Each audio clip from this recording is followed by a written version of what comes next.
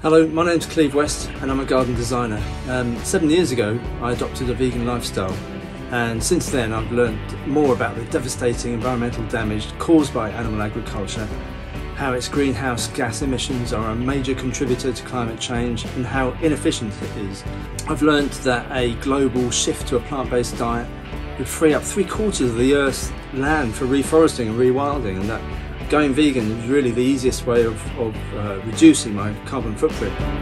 As a gardener, going vegan suddenly made a whole lot of sense because it's all about plants. A plant-based system could not only feed the world but would need far less land. So I then watched films like Earthlings, Dominion, Land of Hope and Glory.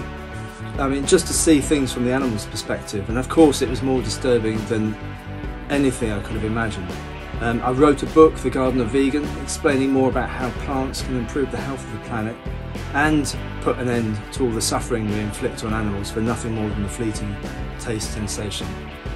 Now, with the prospect of animal agriculture causing future pandemics, antibiotic resistance and food insecurity, there have never been so many reasons to shift to a plant-based diet. And of course the problem with all that is that most of us have been brought up, like me, and are very set in their ways, and will look for all sorts of counter-arguments, especially when it comes to environmental issues. So please try and consider things from the animal's point of view and what they have to suffer for our pleasures.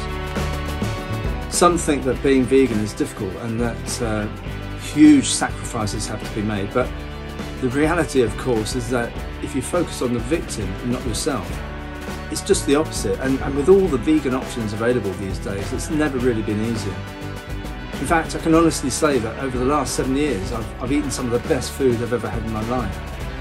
So please, help us spread the word that the time for animal liberation has come, and share this message with as many people as you can, either by word of mouth or on social media.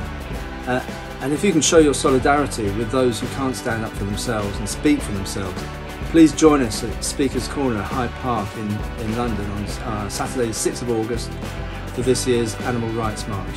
Thank you very much.